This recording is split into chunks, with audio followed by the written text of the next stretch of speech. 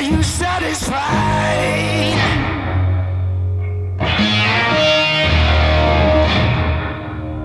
There's nowhere to go.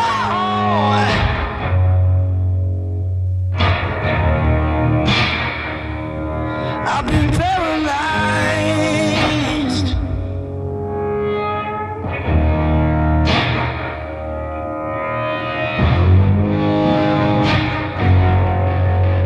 Well, I'll never do anything for you, you didn't know. Now the feeling is gone, you're wrong, just leave it alone, leave it alone.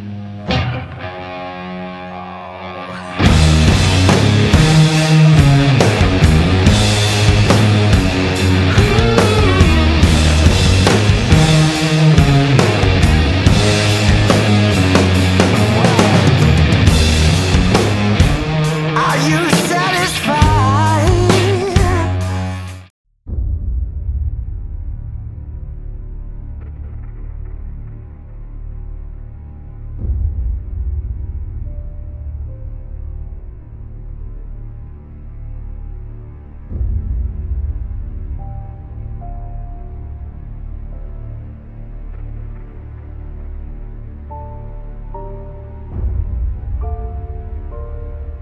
Academy. And the rule I always go back to on that is, you know, sometime off in the future when we have 150 employees, if I had 150, not employees, members of the Academy, if I had 150 members of the Academy who behaved exactly like you, what kind of Academy would we have? Would we have one where people are here every single night, even when they just finish something, they're getting ready for somebody else's stuff, and we're all pitching in together, we're working hard, everyone's on time, everyone's communicating well, everything else, or would we have people, you know, who are doing the opposite? So that third piece is in the Academy, and then the fourth piece is outside the walls. You know, it's like that scene when they call on Achilles to go fight for the whole army. So who's our warrior? Who's the person we bet on when all the chips are down? So that one this year was very easy. When you only lose twice the entire year, when you're competing every weekend, Kevin Satterfield.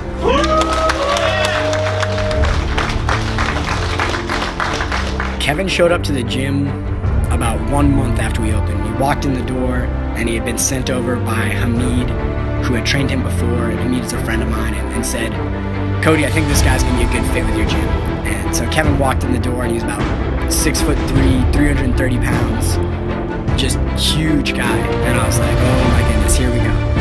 And right off the bat, you know, Kevin was the exact kind of student that you want to have as part of the Academy, especially early on, because he constantly wanted to challenge himself, and he constantly wanted to push himself in terms of how quickly he could progress and how much skill he could acquire and how many different challenges he could take on. And so right away when we walked in the gym, immediately the conversation was, you know, what's the plan for the two of us in terms of getting him ready to start a fight career and to really, you know, look at that long term. You know, Kevin's not someone who's in this as a hobbyist to fight one time and see if he wants to do this. Like, I'm well-rounded and I'm in a lot better shape than most all of these heavyweights. I'm just looking forward to like smashing guys and watching my teammates win. There's gonna be fireworks and I'm looking for like a big finish. Exactly.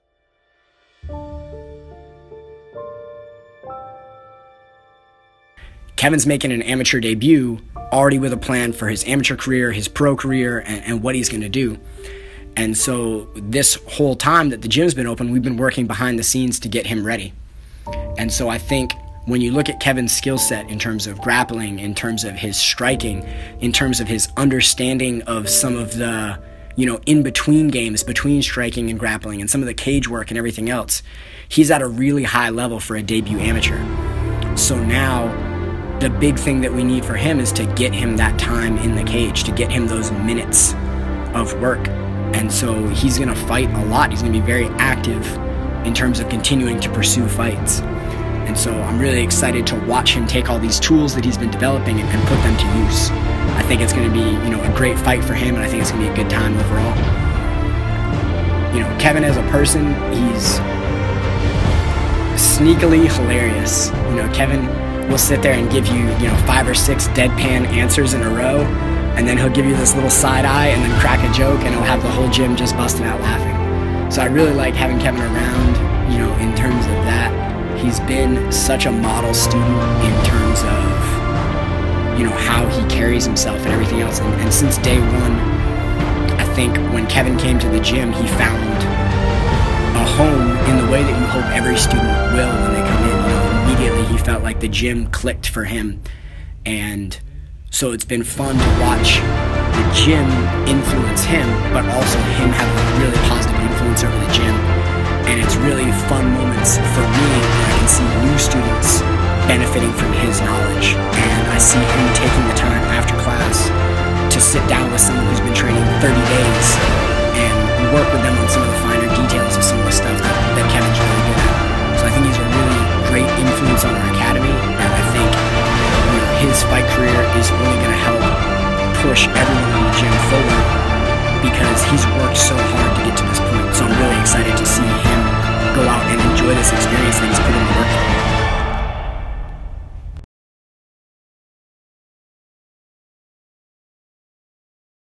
Welcome to another episode of Dirty White Belt Radio. We always aim to bring you the most interesting guests that we can, and usually those folks are going to be prominent in the local martial arts scene as well. We really lucked out in finding DeJuan Dirty South Owens because he checks both of those boxes. In addition to being one of the best MMA fighters that North Carolina has produced and a high-level jiu-jitsu competitor as well, DeJuan is also one of the more interesting figures in the scene, a former high-level beat. You know, I know prize fighting is not a, you know, you got a small window, and you got to make as much money as you can, make as many contacts as you can. Hopefully put yourself in a situation where you can, you know, parlay that notoriety into, you know, other ventures when you're done fighting. Man, I'm putting a lot of work in. I'm training at Elevate MMA Academy. I went up to Richmond and trained at MMA Institute. You know, I got my family up there. I'm also getting some work in at Forest Carry, so I'm just training every aspect of MMA. Jiu-jitsu, wrestling, Muay Thai, getting back to my boxing. So this is going to be the best Dirty South you guys seen. DeJuan and I have known each other a long time.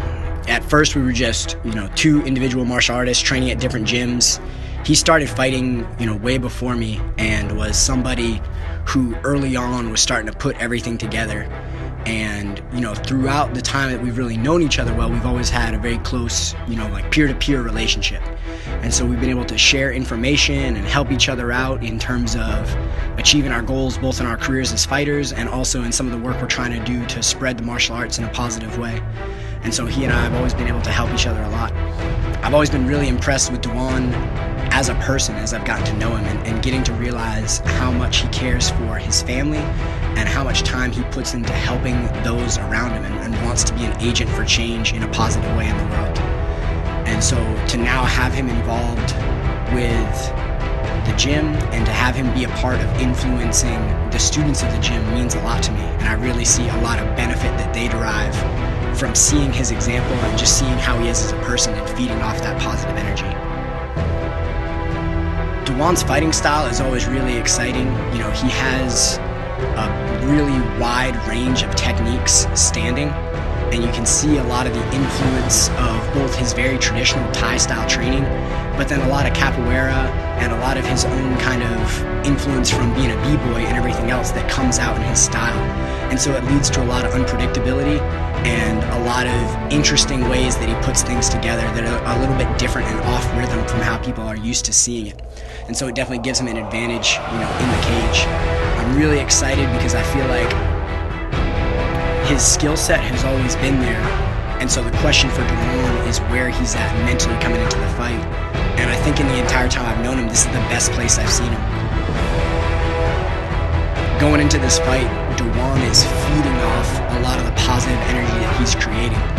And when you look at how he comes back from his trips from Africa and how charged up he is, and then seeing him be around as many new students as he is on a day-to-day basis. And I think there's something about the energy of people who are starting out their martial arts journey that help remind more experienced martial artists why they fell in love with this and why it's so special to keep training and pushing yourself every day. So I'm really excited for DeJuan to take that energy into this fight, and I'm really expecting to see one of his best performances ever in terms of him putting it all together.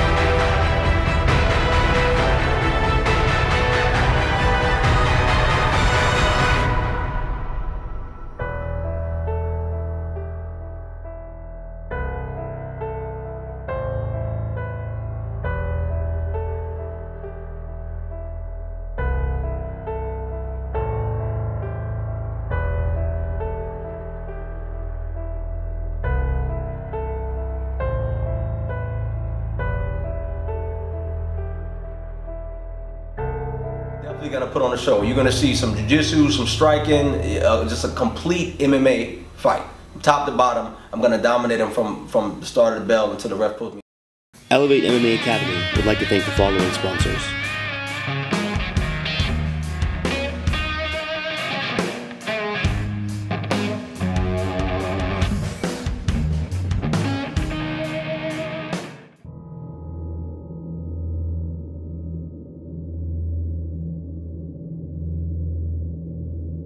When Hanna first walked into the gym, she was kind of every coach's dream.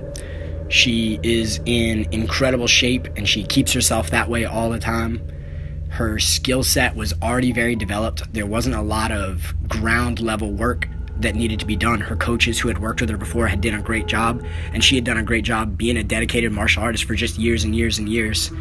So the first couple times we hit pads, I got really excited knowing that I didn't have to do a lot of the early work, and we could immediately move into this refining stage where it's starting to think more about how and why instead of learning techniques and learning what. And so it's been fun to watch her start to pick up new things and incorporate new things and use these tools which she's already had and are so sharp to begin with, and see her start developing them in different patterns and in different ways of implementing them. You know, as a person, she's very humble, she's soft-spoken, and always receptive to learn, and always wants to get better each and every day. And so it's a really nice energy to be around.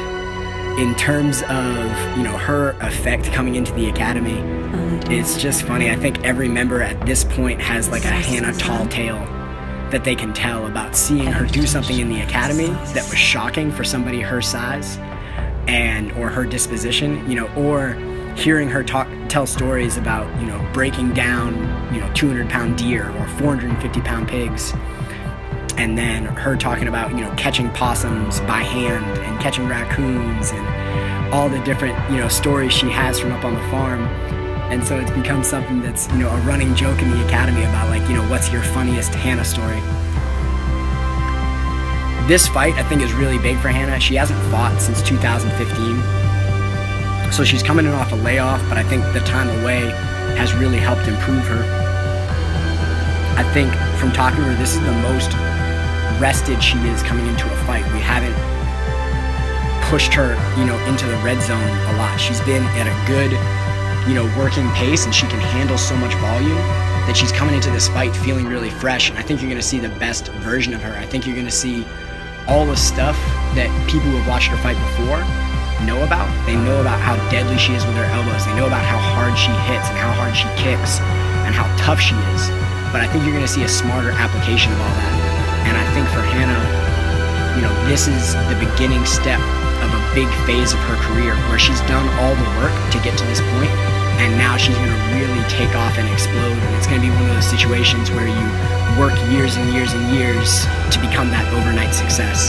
And I think she's going to enjoy a lot of success, you know, in the next year or two of her life as she starts to move up through the ranks. And I think for her, really, you know, the sky's the limit. So I'm excited to be a part of that journey and to continue collaborating with her on that.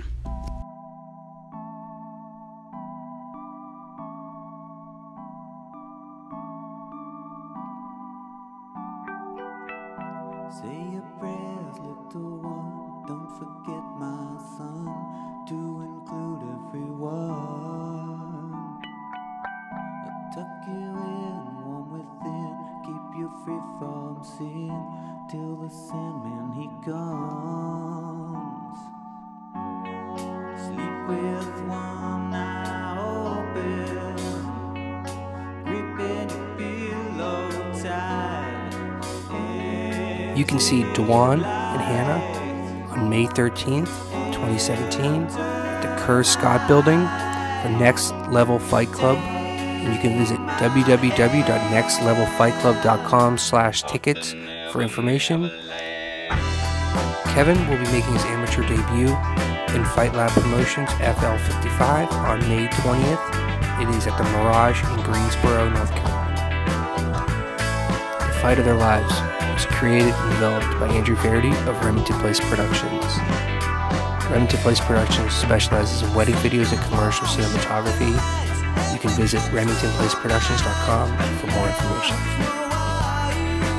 This project was also co-developed with Gene Kim Productions. You can find information at Gene Kim Productions and GeneKimPhotography.co. Elevate MMA Academy is located at 2945 South Maggie Boulevard, Durham, North Carolina. For more information, visit ElevateMMAacademy.com.